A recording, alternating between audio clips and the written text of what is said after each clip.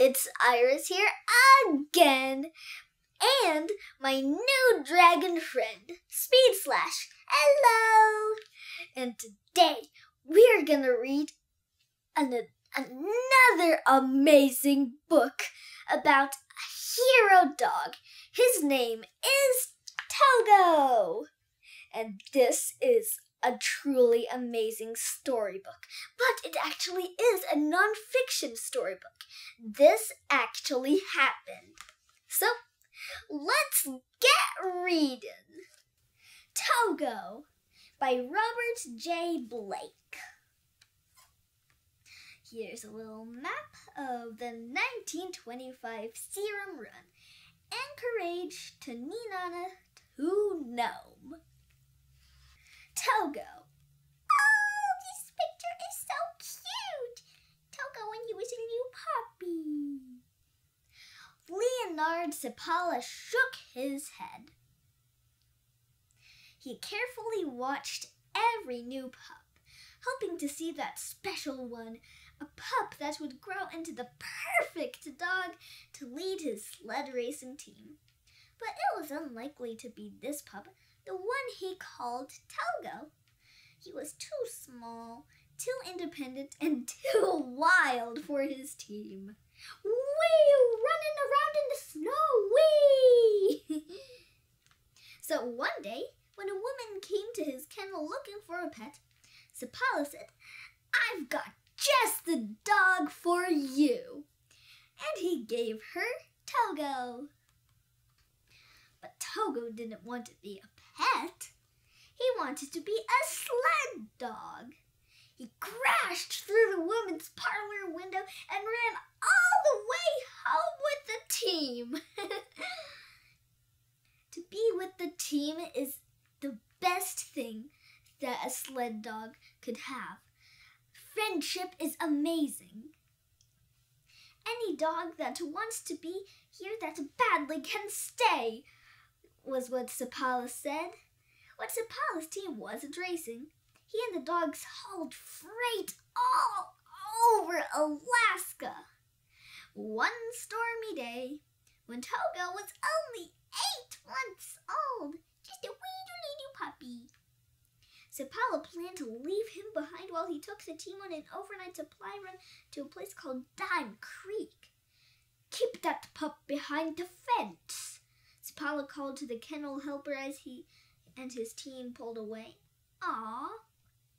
But the fence did not stop Togo. Late that night, he found a way to escape and chased after the team. Best friends forever.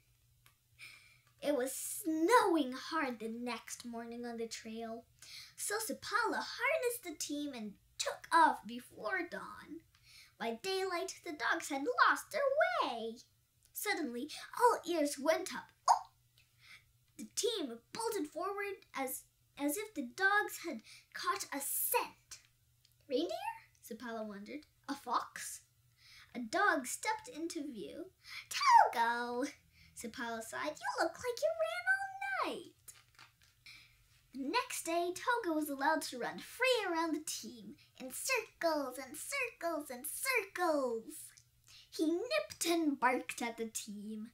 Sepala knew his dogs would never find the trail with Togo distracting them. He put the dog in a harness at the back of the team just to keep him under control. "That will slow you down," Sepala said, but it didn't. Togo easily kept the pace. Surprised, Sepala moved Togo up to a position in the center of the line. When they took off, Togo pulled harder than any other dog. "All right then," Sepala said, and moved Togo to the lead position. "Let's see if you can get us back on track." Togo easily found the trail. 3 cheers for Togo! Yay, Togo! Yay, Togo! Yay, Togo! Woohoo! Although small for a Siberian Husky, Togo was very strong. He had a perfect sense of direction and always tried to travel in a straight line. Whee! right from the start, he got the team where they needed to go, though he often plowed them through a snowbank to get there. In 1918, Sapala entered Togo in his first race, the Borden Marathon. The next year, they set the record for the fastest time ever in that event. Woohoo! Togo is so fast. Race after race, it was always the same. Togo's team, the winners. Sapala became known as the fastest man in North America. It's because of that dog Togo, everybody said. Then, one icy January day, there came a desperate knock on Sapala's door. Knock, knock, knock, knock, knock. Diphtheria, the man's voice cut through the freezing wind. A young boy. It is so contagious that in 2 weeks it could wipe out everyone here in Nome. He tried to catch his breath. Anchorage has an antitoxin that can stop it. But the train from Anchorage only goes as far as Nenana. Nenana was 600 miles from Nome. A dog team has volunteered to bring the serum from Nenana to Nulato. Still 300 miles away from Nome. You have the fastest team in Alaska. Would you make the run to Nulato and bring back the serum? When do you need it? Sapala asked. Yesterday, said the man. January 28th, 1925. Newspaper headlines around the world shouted out the story, Nome's deadly race against time and the elements. It usually took the U.S. mail system 30 days to make the run from Nenana to Nome.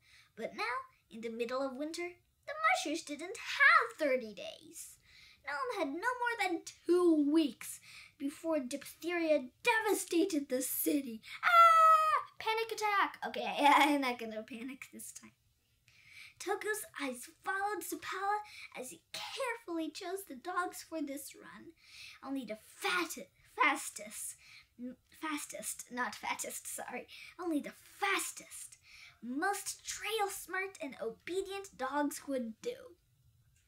At last, the team was set, with Togo in the lead. Sapala called out to him with his familiar clucking sound, and the team left Nome. The team soon settled down behind Togo. The only sounds were the slush of the sled and the breathing of the dogs. With just 6 hours of daylight this time of year, Sapala set a quick pace and made the 30 miles into Solomon as the sun set. January 29th, 1925. On the second day, a strong wind came up, drifting snow all over the trail. Ooh, all covered. Ooh. Sorry about okay. Togo, with his good trail sense, carefully avoided stumps and holes and anything hidden under the snow. The going was slow. Sapala decided to take a shortcut across frozen Golovin Bay. As soon as he and the dog stepped onto the bay, the wind increased. Could it be a pressure plate to make the wind go whee? Maybe it is a pressure plate to make the wind blow. Let me see where we were. As soon as he and the dog stepped onto the bay, the wind increased, blowing away the snow and leaving only hard, sleek ice. They made it into Golovin on the schedule, but it was anyone's guess as to whether Togo led them or the wind blew them into the village that night. They were all thrown around by the wind like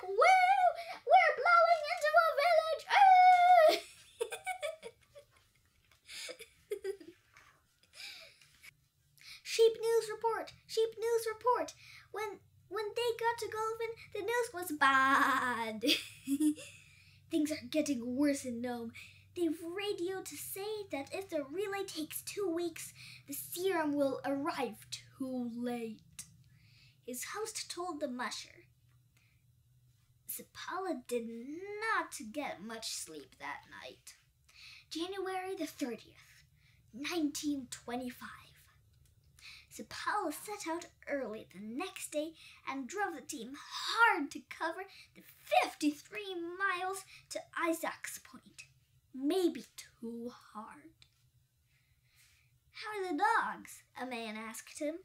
Holding up, the musher answered. But as he looked over the team, he seemed concerned. January 31st, 1925.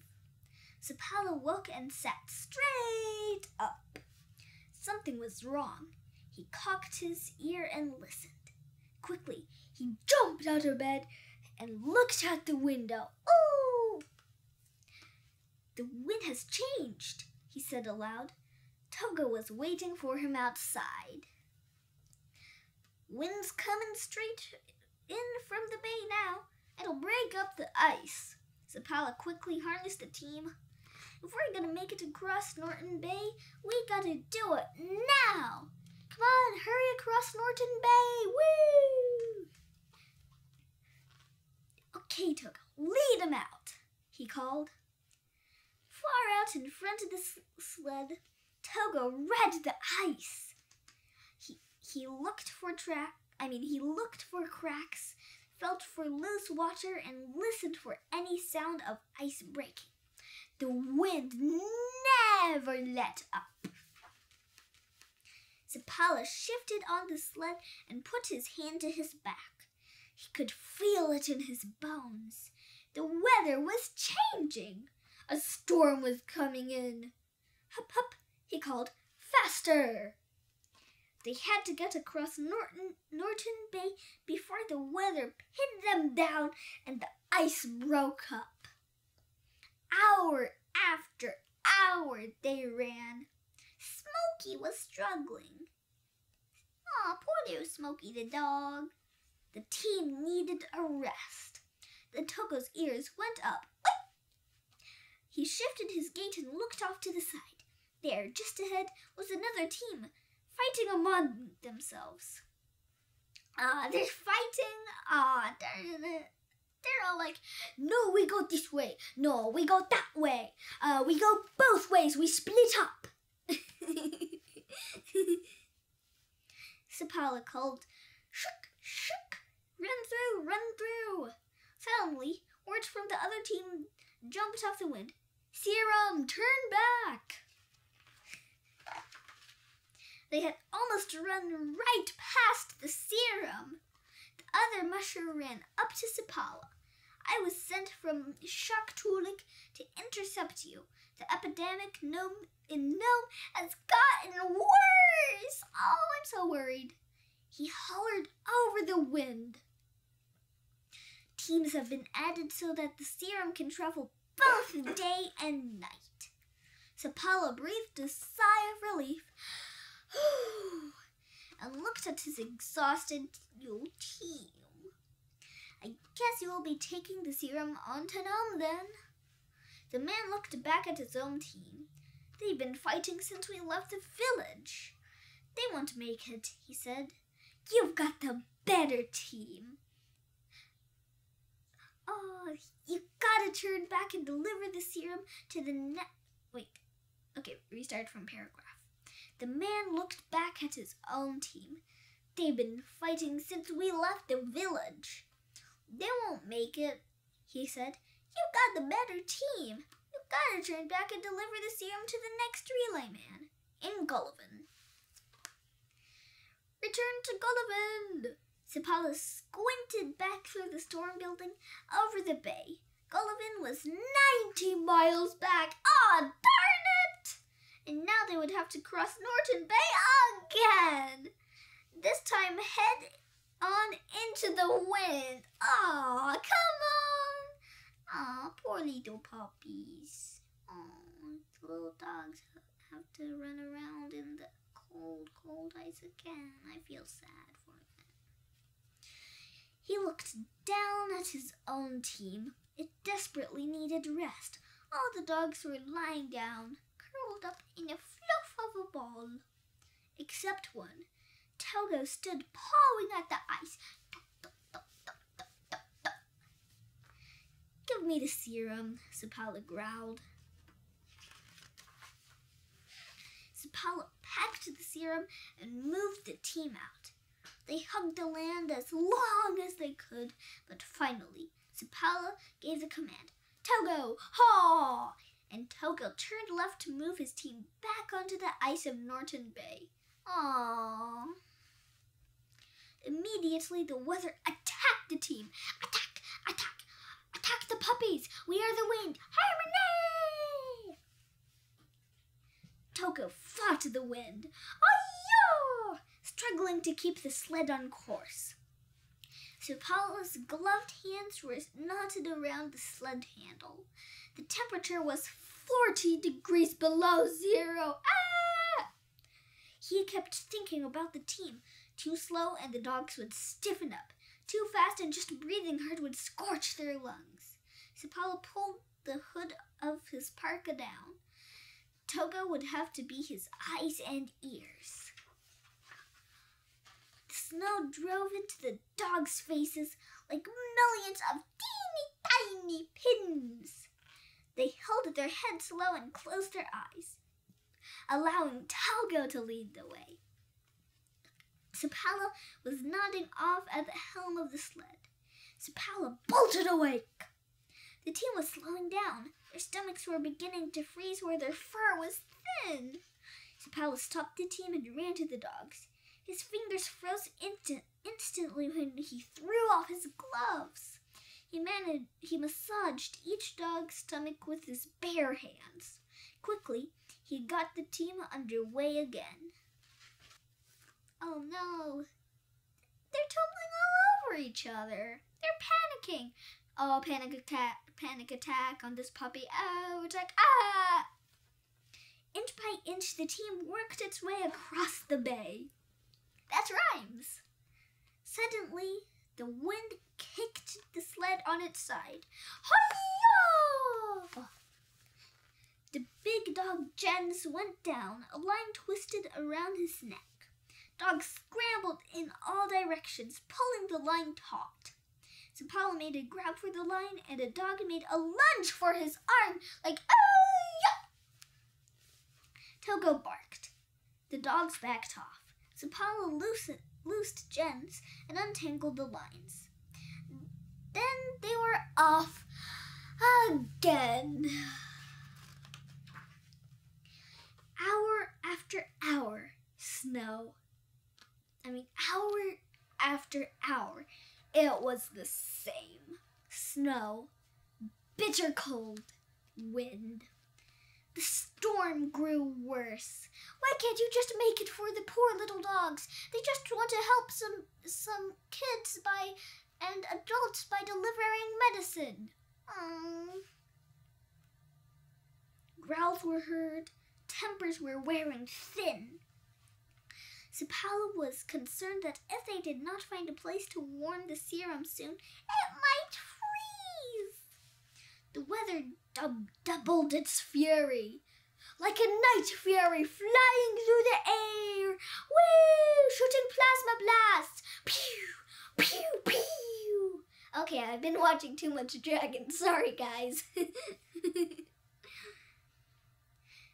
Sapala pushed the team harder, stopping only briefly at an igloo to warm the serum. Out on the Norton Bay ice, the big dog Jens collapsed again and again and was dragged a quarter mile. He was like, oh, I'm so tired. Please drag me along the ice. Oh. Poor little dogs. Sapala The dog called Johnson's eyes froze shut while he was blinking.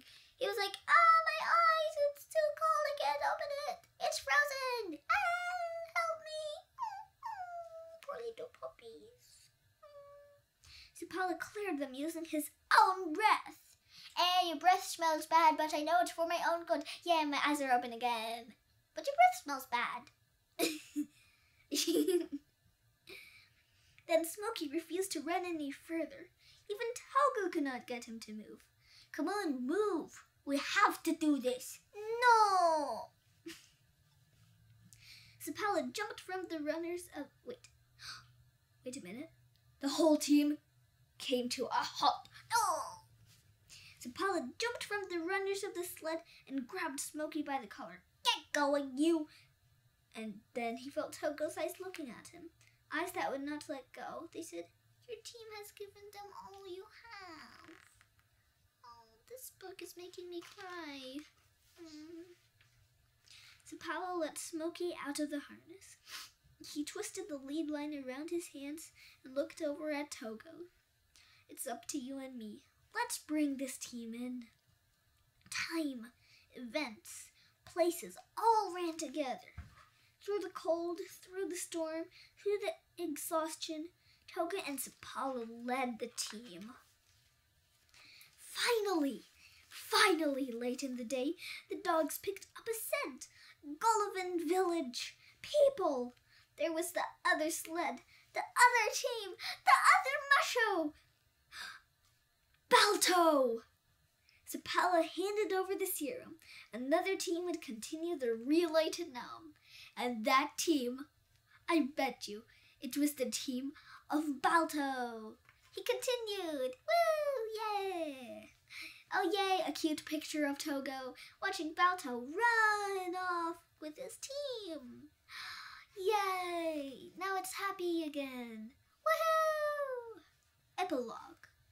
Togo led his team over 350 miles on his part of the Serum run. He gave so much of himself that he was never able to race again. Aw, poor Togo. I hope that he had a better life after that. I feel so sad for him and his team. And I feel sad that another dog got the credit because, well, I believe that all dogs who are in the Serum run should be like, yay, I'm a hero also. All of them should be heroes. They attended the Serum run and ran a long way. All of them should be heroes. Well, let's continue. Another dog and another team would become famous for running only 53 miles of the Serum run. That's still a long way, but not as long as 350 miles. That team was led by a kennelmate of Togo's, a dog named Balto. Hey, I know that little dog. People honored Balto for being the lead dog of the team that finally brought the Serum into Nome. And certainly, every dog that participated in the Serum run is a hero. But to this day, many people in Alaska have concerns about Togo's part in the run being ignored. They feel, as others have, that the hero is not always the dog who crosses the finish line first, but as in this case, the dog who made the last lap even possible. For many, the annual Iditarod race commemorates the historic Serum run of 1925. The race traveling through the Shaktoolik, Gullivan, and many of the same villages as Leonard, Sapala, and the other mushers did on their heroic mission. The author dedicated this book to Christian. It's the journey.